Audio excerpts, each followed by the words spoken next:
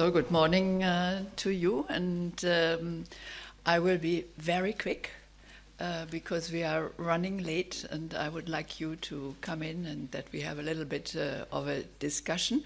In return, because for the rushing through my presentation, I will send then a written text, which I have from another occasion, but which makes similar points to the organizers here, so that you then can tonight go to bed, and because there's nothing much to do in Berlin, you can read it and think through it.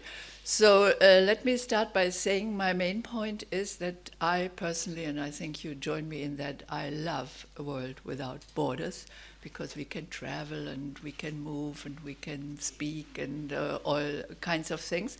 However, a world without borders also, as we increasingly notice, is a world that mainly benefits the fittest and those who are rude and know how to elbow. So my main point is that since we removed certain borders, we may have to think about introducing certain new borders, and I will suggest what sort of new borders we might think of.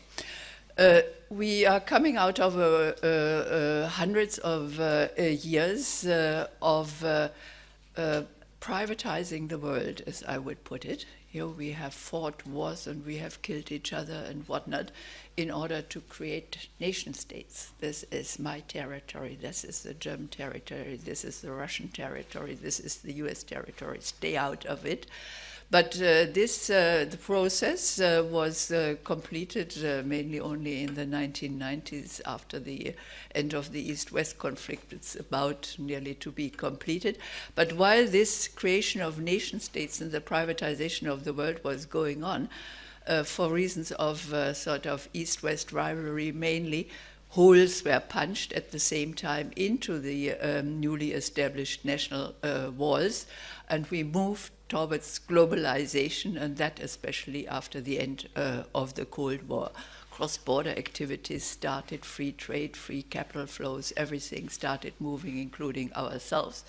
And with all these intended economic activity came also unintended things across borders. The communicable diseases, the toxic financial products that we just saw, which ruined our little savings that we may have had. And so today, I think when you read the papers, which I sort of more deliberately did during the last 2 weeks, you get the feeling we are living in times of war. And not one war is raging, but many wars are raging. There is the attacks from people who are called the terrorists. There is the war on terror.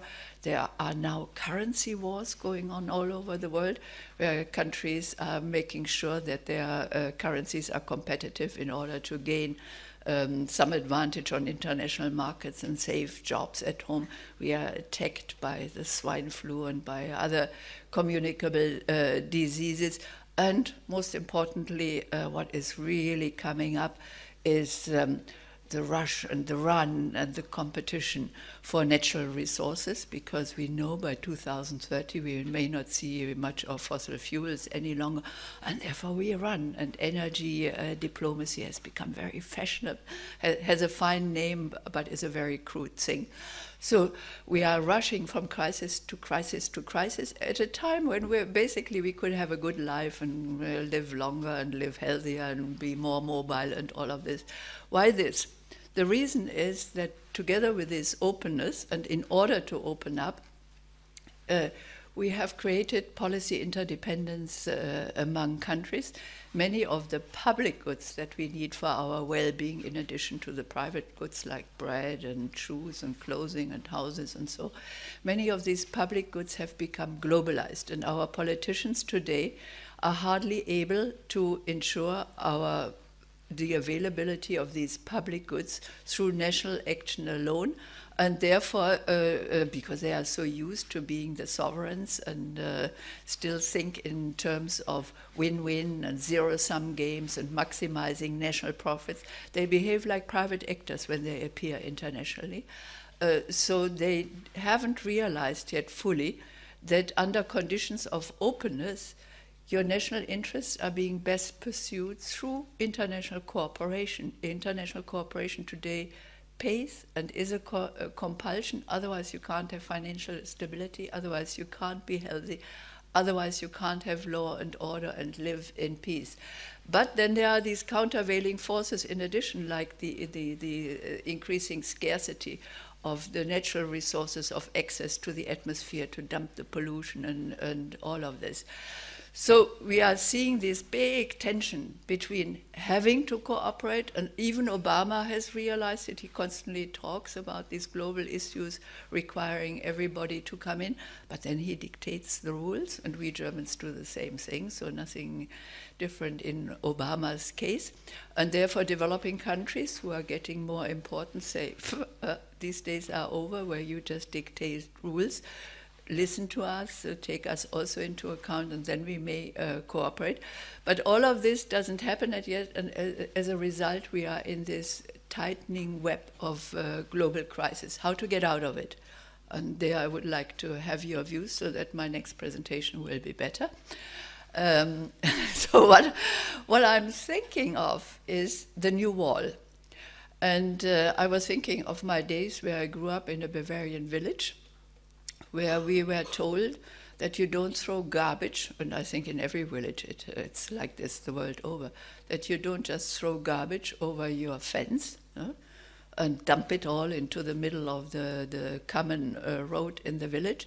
No, you collect it, you put it in a bin, and you organize the collection service so that you don't introduce harm to your neighbors. Now that when living in a big city, I'm being told I can't blast my radio through the neighborhood after 10 o'clock, that I should tone it down. So at the national level, we have realized that if I respect your freedom, my freedom is greater. You know? Then I also don't run the risk that you play piano or do something noisy at night when I want to sleep. So my idea is that what we have to realize is that as a result of greater openness, we have created a world society, and now we have to learn to organize that community and society as we have learned to organize ourselves at the local level within nations. And we should ask ourselves, what are the things that we think we should not spew any longer across national borders? Yeah? And there, if we were to think in this way, we would inch forward towards a notion of responsible sovereignty. If I want to be sovereign, I should respect your sovereignty, and therefore I should not issue and sell the world over toxic financial products. I should not just send greenhouse gases into the atmosphere and impose global warming on Bangladesh. At the same time, to link to the foregoing session, probably since we have moved towards sort of common shared consensus in the world about not just killing people, you know, maybe we should also expect governments and states as a whole not to spill this psychological externality on us by just, you know, trampling people to death or wiping out whole communities, which may upset many of us because we have learned this norm of human dignity and respect for human life. So my question to you is, should we not think of applying the concept of respectful freedom that we have nationally to the international domain and say, would responsible sovereignty help us rein in some of this elbowing and competition, and as a result, all these crises that are happening now because we try to save ourselves rather than cooperate on global challenges. Now, if we were to do this, or would have such a notion, several other things would follow. Then we would go as voters and probably expect our states to act not as this old sovereign and go to international negotiations and bully and just go for narrow-minded national interest, but we would expect them to be intermediaries between the outside and the inside, take global concerns into account when making national policy, recalculate national interest. If I want to win and go home, as Angela Merkel would probably like to go home and say, I did a good bargain there in Cancun next time when we discuss climate change. In the same way, the Indian Prime Minister or anybody else wants to go home and say, I didn't get pulled across the table. I also have a good bargain. So with a little understanding of mutual gain, we could really get out of many of the blockages in which we are caught. However, since you see from my hair color and probably the wrinkles that I have grown old by now, I have also realized that there's only one thing that really works in international cooperation. And that is that, yeah, one can spew out new ideas, but then they have to trickle down to each local level. They have to be debated by all governments, by all civil society groups in every family and everything. And what I have observed, sooner or later, they trickle up to the UN again or to any other multilateral body, and then they get ratified. What becomes agreed in international fora has already happened in the world. All the other agreements that are being fought, they are there. They still have to go through this recycling, this global policy loop formation, but they are not being implemented unless there is a bottom-up globalization process joining the ideas that bubble up at international levels. So therefore, my suggestion to you is go home, start the discussion on responsible sovereignty, and then you can hope, if you only stick to it, and you have to stick to it, you know. We started discussing gender equity in the mid-60s. Then we had the first global conference in 1975. Now, this is an exception. When I look through the room here, they have made good effort to create a gender balance. But in most other fora, especially when I go to energy security meetings, it's all male. And instead of thinking about cooperation, they come with their sabers pulled, you know, because of the energy diplomacy and the competition. So my suggestion is go home, only vote for the politicians who stand for responsible sovereignty, create organizations to forge new global norm, so that we reach, hopefully not only in 20 years' time, but maybe in 10 years' time, a new understanding of complementing the current notion of sovereignty that we have, that is very much in this private attitude, my state, get out of it, you know, and replace it through a concept of responsible sovereignty. So now your suggestions on how we could do that, or if you like it, or if you think it's stupid. Did I not even take 10 minutes, no? Because I didn't see a sign. Very quick. Do we have any questions for Professor Dr. Kaul? Thanks.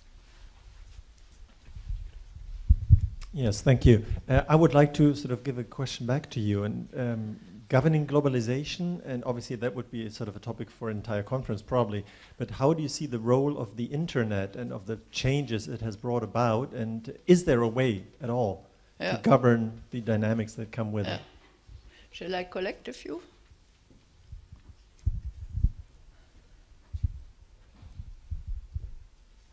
Nobody? Okay, hi, I'm Miriam, thanks for, I kind of share your views on responsible sovereignty, but when we're talking about originally from India, so the Kashmir issue is very, very close to my heart. How do you deal with states that, you know, are so adamant and don't want to give up any part of their territory?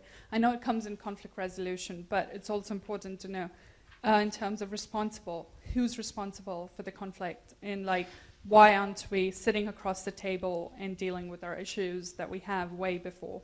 I mean, there's no answer to this, and if there was an answer, I guess, you know, the person, it's $1 million answer. If you can answer, how do you solve the Kashmir issue when you have two nuclear-armed states fighting with each other over the territory? So. Especially being a Kaul myself.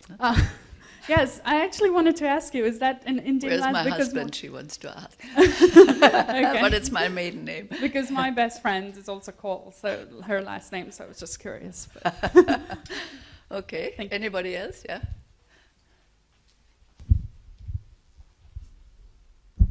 Right. You mentioned that we act responsibly on a national level, such as not throwing garbage over the neighbor's fence, and that we see that as not being a problem. But wouldn't you agree that it is partly due to the, well, rule of law that exists nationally that is kind of not really implemented internationally, as we heard today earlier? If any rule of law exists, then it takes years and years for anybody to get punished for their actions. So wouldn't that be a problem on an international level? Yeah, good. You made a very good point in mentioning that You made a very good point in mentioning that international law is a reflection of cultural norms that already exist and have trickled up, but it works in both directions, I would suggest, and that is that once an international treaty of some kind, for instance, in international humanitarian law, is enacted and has gone into force, it's also normative, it's also educational, so there's a trickle down in turn as well. Yeah. So since, is there any other urgent question? You? Hello. I would also like to come back to your likening of the international stage to what one of the previous persons said, to throwing garbage over the fence. I think on the national stage, I would argue that we do that because of a sense of community. Now, do you believe that we have that community on a globalized level already, or if not, is it emerging and can we create it? Mm-hmm. Good. So in order to walk my talk and not limit the freedom and opportunities of the successor speakers, I will now answer the question and then yield the podium to you, gentlemen. The Internet. The Internet is a fantastic, who was it? Yeah, you. The Internet is a fantastic means for joining forces and getting into touch across the world when thinking about the creation of new norms, creating new approaches to solving policy problems. So I would see it positively, and that for the following reason, which is linked to the rule of law question also. Because I think I briefly mentioned that because of this compartmentalization of the world in nation states, when states come to the international level, they act like private actors. You know, when we ask who helps finance poverty reduction or meeting climate change costs, we usually tend to look at the Danes, because they have traditionally, I should emphasize, been generous donors. So let them pay, and then we others free rides. So there is a lot of free riding among states going on internationally in the face of global public goods. And this is for the following reason. We have to understand that international cooperation venues are markets. There are political markets, because private actors meet and try to exchange policy reforms, either against financial compensation, or you undertake a reform and I undertake a reform. And it is wrong to think of the states as if they were the same type of actors that they are nationally when they appear internationally. However, and that comes back to the rule of law issue. The international political market, like the General Assembly or the climate change negotiations, these markets suffer from all the conditions that we know that make economic markets fail. There are monopolists, like the conventional hegemon, there are oligopoles, the Northern Transatlantic Alliance or any other alliances that may form. Then there is this free riding in the front of public goods or cross-border externalities. There are information asymmetries.